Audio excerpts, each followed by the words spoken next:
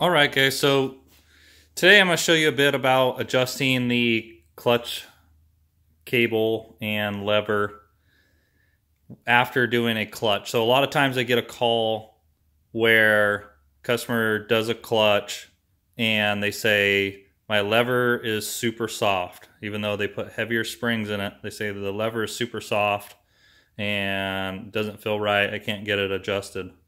So I kind of set this one up to show you what is going wrong and what's happening with it. So see down here, everything looks pretty well sorted out, how it should be visually.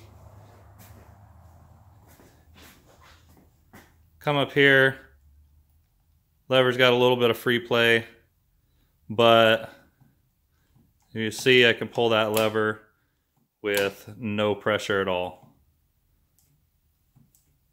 So, but it does return back to normal, which seems like it should be right, but there's nothing there.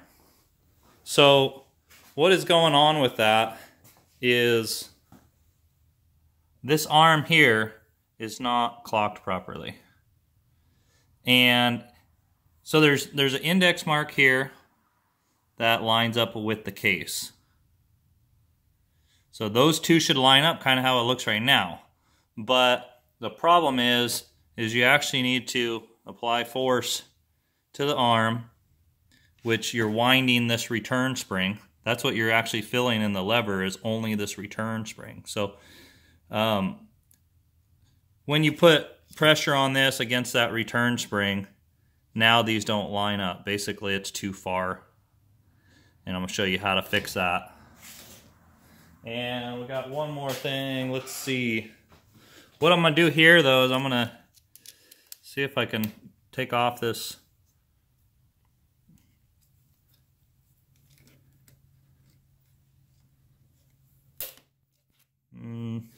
Okay.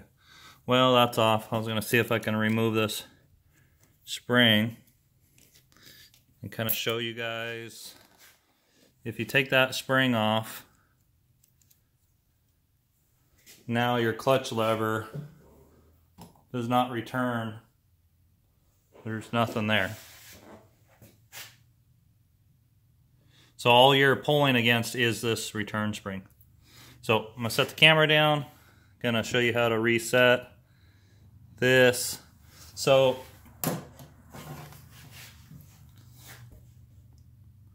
on top of this arm is, lower this down, you can see a little better. Okay, on top of this arm is a snap ring.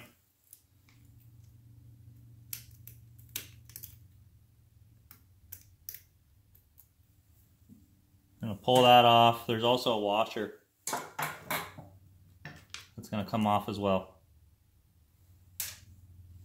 So what you want to do is take your cable out of the way.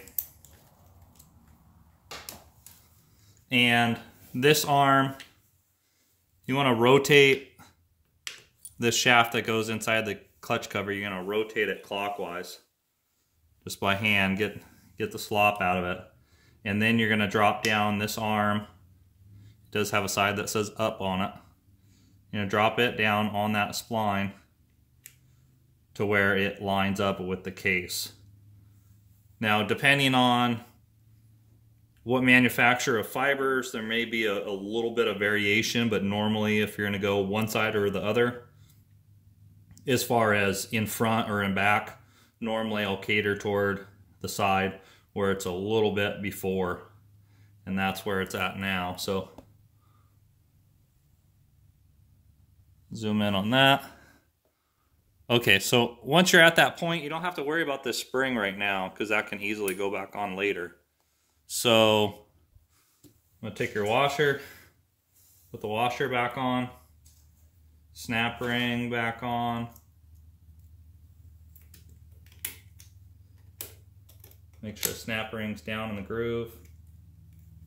Normally I'll rotate it out of the way so it doesn't catch on your pants or anything.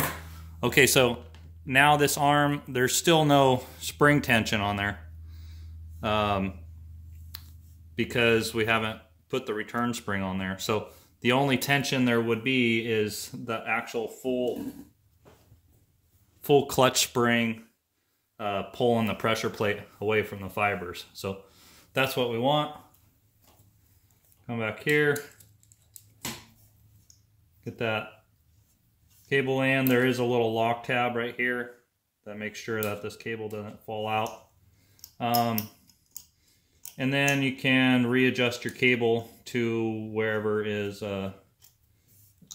gonna leave you adjustment on the lever up top, but still have enough play. So we'll do a base setting on here. So as you can see, have a little bit of play in this lever. We can take a little bit of that slack out. So we got a little bit of play there. So after that portion is done, take a screwdriver, and this spring is going to wind clockwise underneath the lever. So gonna wind it there, put a screwdriver underneath, pull it through, and reset it. Now we have spring tension pulling back on that cable.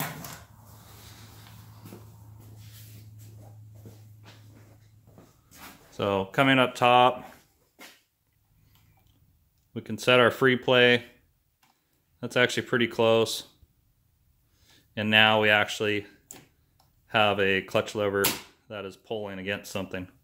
So I'll go back and fine tune this setup. I'll back this adjuster out a little bit right here so they have some ability to adjust that.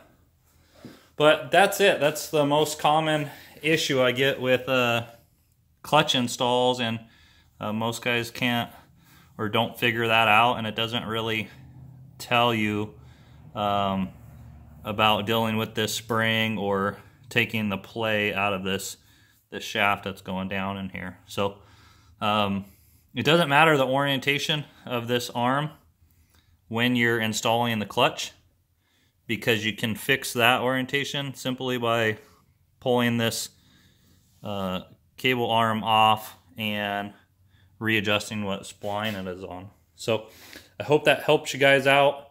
If it does, if you've ran into this problem before and figured it out, or had somebody else help you figure it out, share this video when you see the next guy having that problem. So that's it for today, and we'll talk to you soon.